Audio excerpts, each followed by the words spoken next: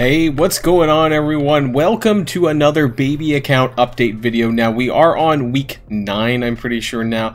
We are 2 weeks in since I started really gearing up the Infinity Watch characters more, and I know, yeah, we're actually knee-deep in patch 5.5 now. I say knee-deep, but it's only been a day, actually. But, as you can see with the featured character of Sharon Carter, we have the Secret Avengers patch. Now, when it comes to a newer account, just like I said about my main account, I'm really not sure how much value these characters are necessarily going to have for newer and mid-game accounts. And we're going to talk all about that. We're also going to go over what I've accomplished in the last 2 weeks. Admittedly, there hasn't been a ton of movement as I am level 61. I don't remember what I was last update 2 weeks ago, but we're going to talk about all that in this video, in this Boylon89 baby account update. So, let's get this show started.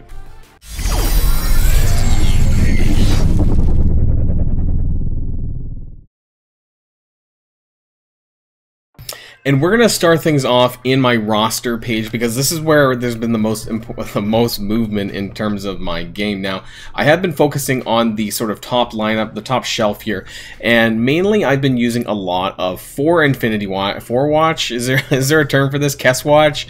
4 Watch plus Kestrel? Kess Watch? Is that what people are calling it? I don't know. But this is what I've been using, and I've been using it for a ton of my content, especially for raids, and I think this is probably what I'm going to be using for Dark Dimension 2. I might remove one of them for Ghost when it comes to Dark Dimension 2 at level 70. I know we're still a little bit ways away. I don't know how long that's going to take me. Maybe about a month's time or so. I'm getting roughly a level every 4 or 5 days now. That's why things have been slowing down quite a bit. But we are keeping up with level 61. That's where we're currently at. I'm getting all my main characters here up to 61, except for I haven't done it on Zemo and Yo-Yo.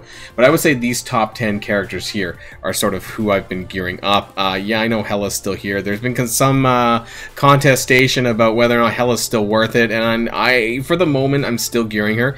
She was helpful in the Mystic campaign, which I still haven't finished yet, so I will still need her in order to do that. But moving down the list, Ghost is going to be geared up pretty soon as well as we kind of inch up closer to Dark Dimension 2. And I'll probably still need her for Dark Dimension 3 as well. I just haven't really put the resources into her yet. As far as the new characters go for the Secret Avengers for this patch 5.5, I did pull a 3 red for Sharon Carter.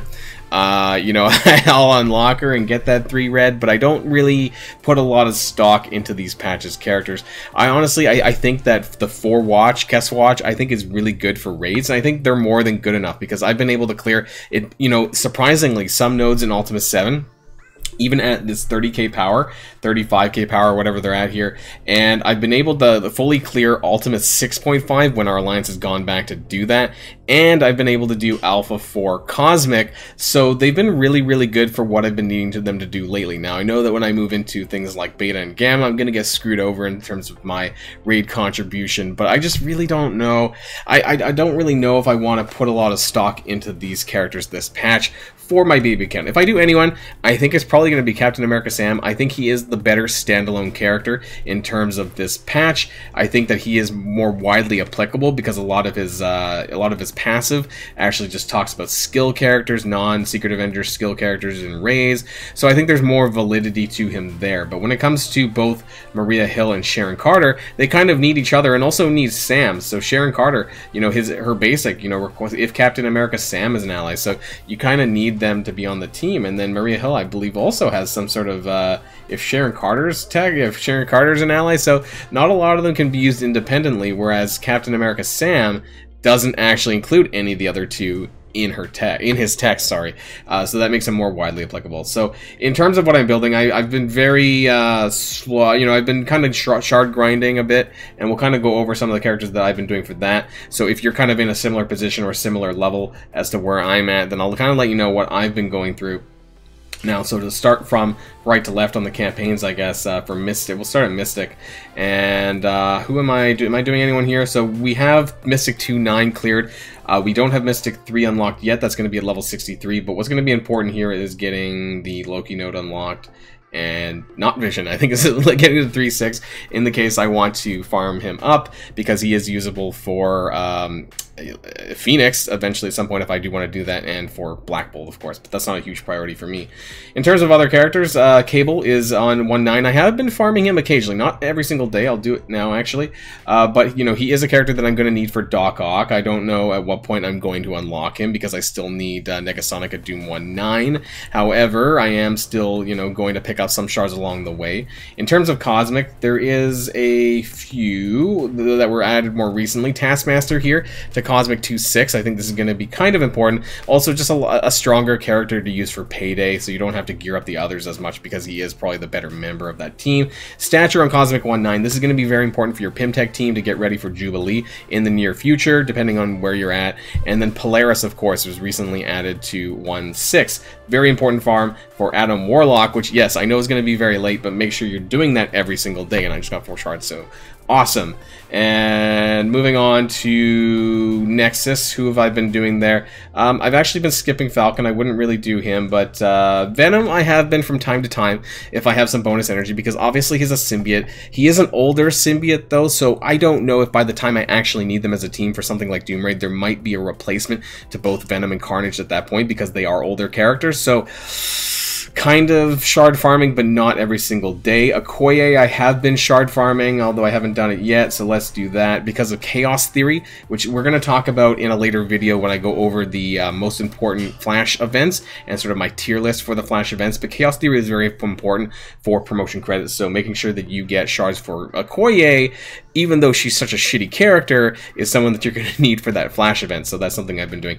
Beast, a really important character for that Astonishing X-Men team, even though I don't have Jubilee. Getting the shards now I think will be really helpful, because I see that team, especially for things like Doom Raid down the line, I don't see the Astonishing X-Men being replaced anytime soon, so that's an important character farm there. Moving into 4, again, we have Black Panther for the Chaos Theory event. I've been kind of alternating between him and Okoye because, admittedly, you know, there are a lot of decent characters to farm for different reasons, so I don't always have enough energy for him. Nebula definitely on that tier list, that farm list, even though I haven't done that. Let's do this and actually just get Nebula and Black Panther at the same time. Didn't get any Nebula shards there. That's unfortunate. Did we get any Black Panther? We got 2. Okay, better than nothing. So moving on, I mean, I don't think there's much else really in the Nexus chapter that's worth building. There is Captain America, regular Captain America at 1-3. I don't know how much I'll need that. He is currently almost at 4-star. I believe that he's still usable as a Wave 1 Avenger for Doom War, so I might have to do this at a later point, but for the moment, I'm not really doing that. For villains, it's pretty easy. There isn't really a lot here. Villains Chapter 4-9, this is Wasp. Again, for the exact same reason as Stature, so make sure you farm her early so that you can at least get her to 5-star. And once you get to 5-star, you know, if you want to like sort of stop farming her for a little while, that's fine too. Just make sure you get up to 5-star for that Pimtech for Jubilee. That's kind of important there, especially as a newer player who maybe haven't had a chance to really get a lot of shards for them.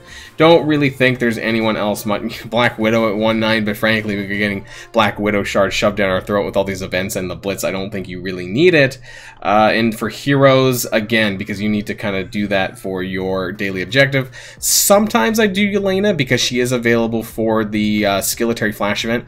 Not super important, but I have been slowly farming still the Sinister Six just to get an unlock for Invisible Woman and Shuri. I don't know if I'll go much beyond 5-star right now, but I have been slowly farming Shocker and also Mysterio on Chapter 2, but he is also available in the Raid Store Mysterio, so I'm a little bit closer ahead on that. I tend to open a lot of Raid Orbs, and we're going to talk about that. I don't really think that Hawkeye and Punisher are really necessary. Again, Punisher for that Skilletary event, but there is a lot of easy ways to pick up shards for him, so I do want to mention that as well. But let's talk about the store. What am I doing? And of course the ads pop up. What am I doing in my store? I am picking up currently Gamora out of my store every single day. No brainer there for Infinity Watch. So make sure you do that. Pick her up. I would do it all the way to 7-star, frankly, because she's that good. So getting her up that high will be really important. And I'm also alternating some shards for Rhino, again, for the reason of unlocking Shuri and an Invisible Woman, at least up to 5-star. Beyond that, I don't think there's a lot of characters in the Blitz store that you really need. Actually, I would pivot to Ant-Man a little bit as well for the same reason I talked about Pimtech. So getting him to 5-star, probably in between Rhino and after Rhino, is something that I would do. Because I don't have Yellow Jackets farm unlock, it's going to be a little bit of time before I get Jubilee. But, you know, doing this a little bit early means you don't have to do it later as well. Other than that, I don't think there's anyone else here in the store. I did get Electro to 5-star already, so if you haven't done that, again, for Sinister 6, then I would recommend doing this for doubling up for Shuri and Invisible Woman. None of the newer characters, She-Hulk, Ironheart, really worth your Blitz credits, in my opinion. For the raid store, I've actually just been opening up raid orbs, because technically that is the best bang for your buck. You are getting 9 character shards.